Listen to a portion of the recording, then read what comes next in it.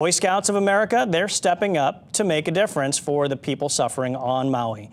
KITV4's Chloe Markley joins us live in the newsroom to share how these scouts are making such a big difference. Chloe, good morning.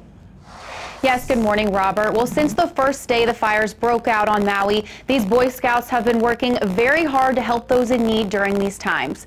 These Boy Scouts quickly opened their only camp on Maui, Camp Maluhia. There they sheltered Red Cross workers and displaced visitors.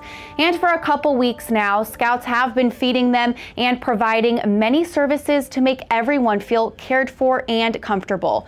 The Scouts' motto is to be prepared, and that's exactly what they were, including Scout Chasen Tanaka. He says it's very rewarding to see the difference he and his fellow Scouts are making for the people in Lahaina. This is one of those opportunities that we've been working towards to help our community more, especially when they need us. So it's terrible and unfortunate that it had to be like this. But as soon as we heard about it, all of us jumped on and, well, serving our community as best we can. And I've never seen Maui connected to the world as much as now.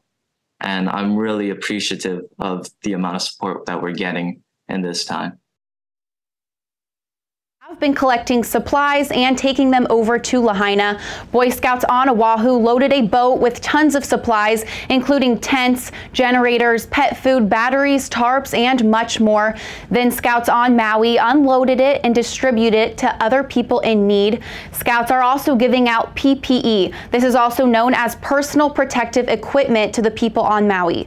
This helps protect them from any toxins in the air. And Boy Scouts say there is still much to be done to help others on Maui, and they will continue to serve their community for as long as they need it. For now, reporting live, Chloe Markley, KITV4 Island News.